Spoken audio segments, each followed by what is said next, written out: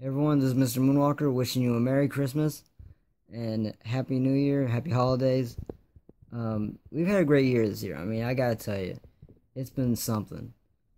Let me just list off a couple things that happened this year. Jurassic World, we finally got a new Jurassic Park movie that came out. A lot of great movies this year, like Pan, Jurassic World, Ted 2.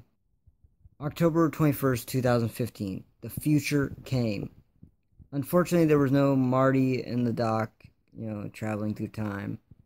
And there's no real hoverboard. It still has wheels.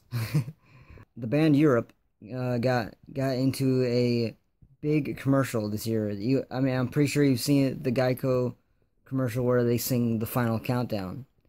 I love it. I mean, it's my favorite. That's my favorite commercial.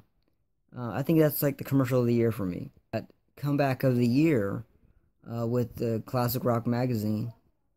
So that was great. I mean, they got awarded that, and mainly because of the Geico commercial that got them noticed back in the U.S. again, which I'm very happy about that because not many people knew about Europe was still around. They didn't know that Europe was still around until they saw that commercial, and that they still had it. On top of that, Europe got the final countdown went to number one on the Billboard charts. I mean, that is the first time in history that that song has ever reached number one. It was number one on the Billboard charts in the U.S. That was first time number one, so that was amazing. I love it.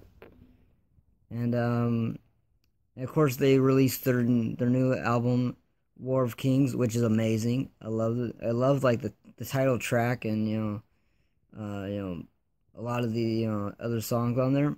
Just an amazing album. The new Star Wars. It was an amazing movie. I mean, it lived up to everybody's expectations and just blew my mind.